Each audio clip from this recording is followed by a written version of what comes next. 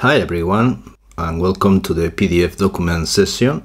My name is Javier Menendez, and I'm a software engineer here at Xojo. I've been working for Xojo about 2.5 years now.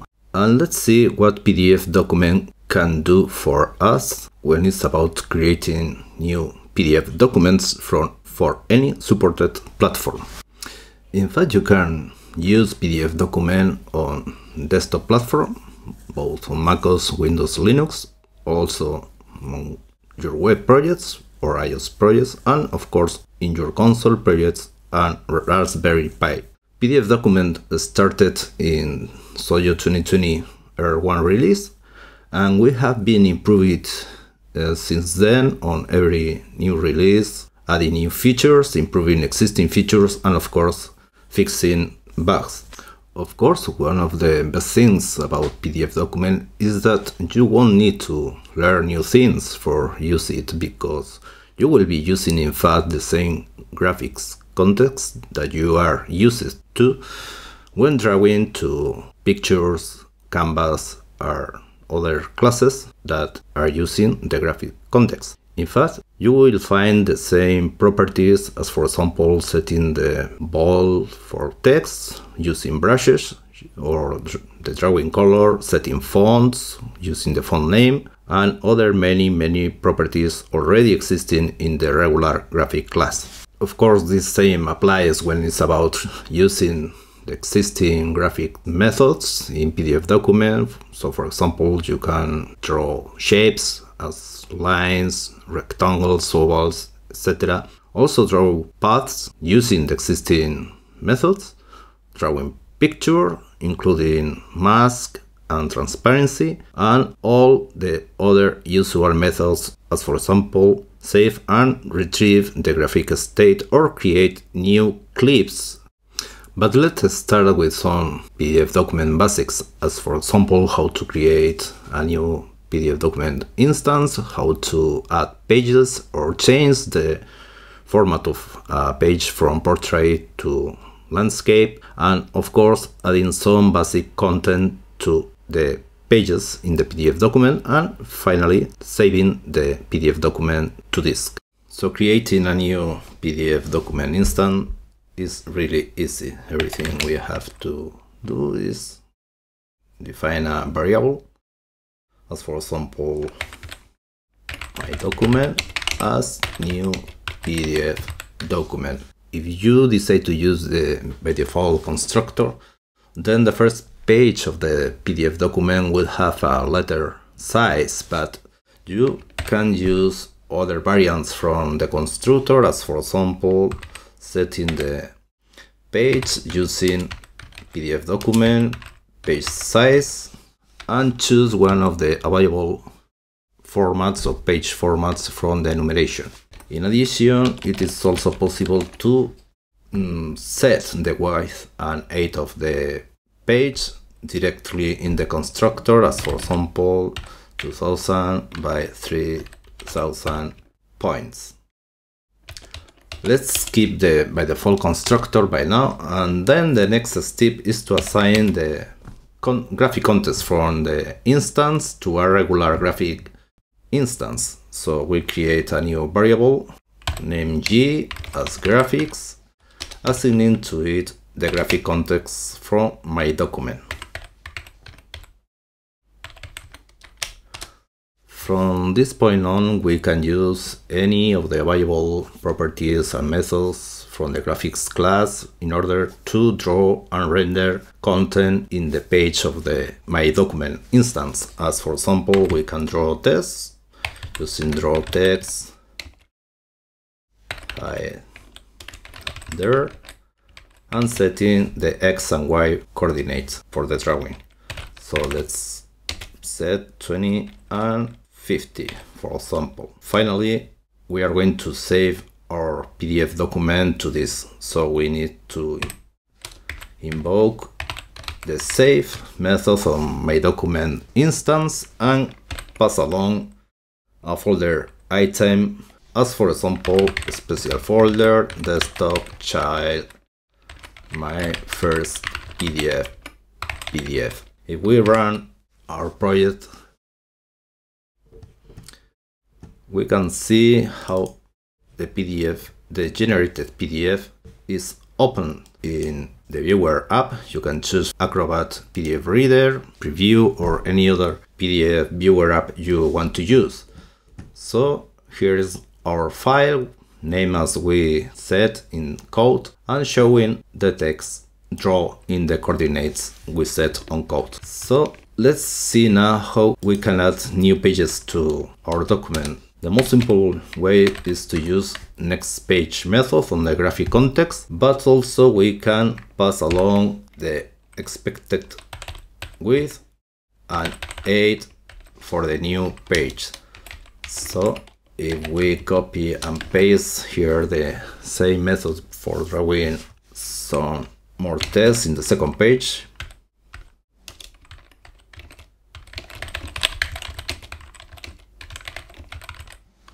run the app and open again the PDF file in the Viewer app, we can see now how we can create PDFs mixing pages with different sizes. So you can combine the first page, for example, with a letter format or letter size, and then A4 or any other size you want to use for your PDF document. So the point here is just this: creating a new instance, really simple, assigning the graphic context from the PDF document instance to a graphic variable, and then just start to use the methods and properties you are used to for drawing and render content on every new page. And in order to add new pages to the PDF document, just use next page method.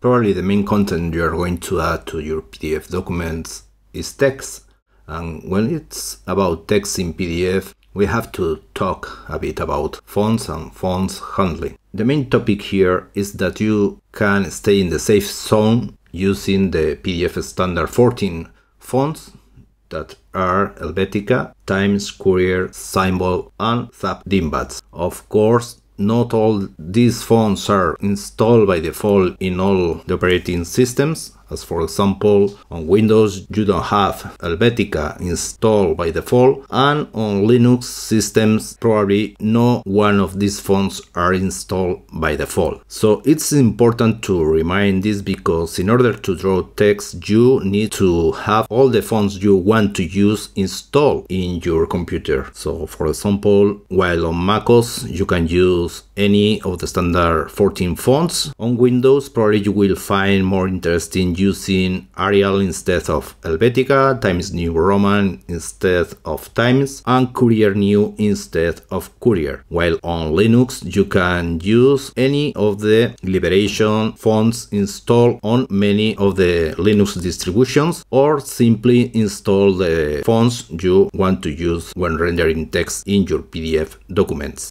Of course, it is possible to use any of the fonts installed in your computer apart from the 14 in the PDF standard, and in that case just remember to enable the embedded fonts property on the PDF document instance, so the font data is included in the PDF document. In addition, there is another way to use fonts that are not installed by default in the computer. So this is an interesting way to use fonts at runtime. This is done using the add fonts method on the PDF document instance. Let's see an example about how this works. In order to use fonts at runtime, the first thing we need to do is to add to the project a copy files tip pointing to the folder that includes the fonts we want to use. For example, this copy files tip is pointing to the fonts folder. It's important because we have to pass a folder to add fonts method. And then on the properties panel you need to choose resource folder as the destination, subdirectory fonts, architecture any, and applies to both, so it runs when debugging and also when deploying the app. In the case of macOS, we we also need to add an external file. It's a list file whose contents are simply a key with the ATS application fonts path entry pointing to the name fonts as a string. That is the name of the folder that we are including in our project through the copy files step. Then if we look into the opening event handler for the project, the first thing we do after creating the new PDF document instance is setting embedded fonts to true, so the font data is included in the generated or rendered PDF document, and then call to the draw add fonts method, passing along the document instance. In the draw add fonts method, we set the folder item TT font to embed variable to a special folder resource fonts, both for Windows and MacOS, and then we use the add fonts method, passing along the TT font to embed folder item. Then, as you can see here, we are setting the font name first place to Honey Stole Your Jumper, and then we are going to draw some text using that font. Then we change the font name to the second font added in our fonts folder, that is Montserrat, and drawing another piece of text in the same page. So if we run our app, we can see how the generated PDF file is using now the two fonts added at runtime, both Honey I Stole Your Jumper and the Montserrat fonts. Probably another of the main resources you are going to use when rendering your PDF documents are images, and for that you only need to use any of the available variations of the draw picture method on the graphic context from the PDF document instance. When it's about images, PDF document will be in charge of automatically create all the underlying mask and transparency objects, so you can apply to it any value when using, for example, the opacity property, or simply to see through images as PNG files that have a transparent background, so you can combine them to create as many layers as you want. Let's see some examples about how this works. In this case, we are going to create a PDF document composed of several images, text, and also some shapes. The images added to the project have a resolution higher than the one we are going to use when the images are added to the page. As you can see, even at 1200 by 800 pixels. So in the Apple Farm method, we are drawing these pictures using the regular draw picture method.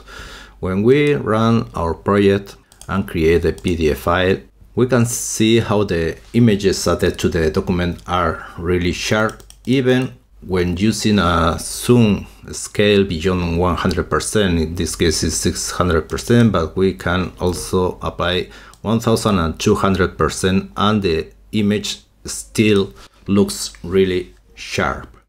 That's the same thing when we look into the second image added to the page. In this second example, we are going to see how the transparency behaves when it's about drawing pictures in layers that are above other layers. So for example, in this case, we did add the grass.bg file. This is a PNG file with transparent background and is drawn to the page of the PDF document, just passing along the image name and the X and Y coordinates. So when we run the project, we can see how the image has been drawn, preserving the transparency, so the text in a layer below it is still vectorial and you can see it through the image added above it. Of course, PDF document is in charge of creating all the needed mask and transparency layers for your PDF document. In addition to text and images, PDF document has much more to offer when it's about using the graphics context. For example, print reports from the report created with the report editor at full vectorial quality. You can use also brushes to draw all kind of linear or radial gradients in order to use them in the filling of the shapes or even the text or the outline of the text. Also clip to rectangle and clip to path, and of course create as many clips you may need from the main graphic context in order to draw just into the specified area of the page. In addition, you can use outlined text and even set the dash pattern used in the drawing of the outline for the text, and not only the text but also any shape draw using draw path. And in addition to that, you can use any object created from the Object2D class or the Group2D classes. But the PDF format has much more to offer apart from drawing on pages. For example, you can find on PDF document many of these features, as adding forms to your PDF document so you can send the recollected data to a server or via email. It is also possible to add a signature field to your PDF documents so the user can sign the document using a digital certificate in order to authenticate the document and make sure that such document has not been modified. Of course, you can add a table of contents to your created PDF documents, including several sections or nested sections for every page. Also add interactive links, add annotations to the pages of your PDF documents. And even the slides of this presentation has been created using Xojo and PDF document, including the transitions. And that's all. So thanks for watching, and please don't hesitate to ask your questions and reports, and of course review the several examples you can find in the examples folder for the Xojo distribution.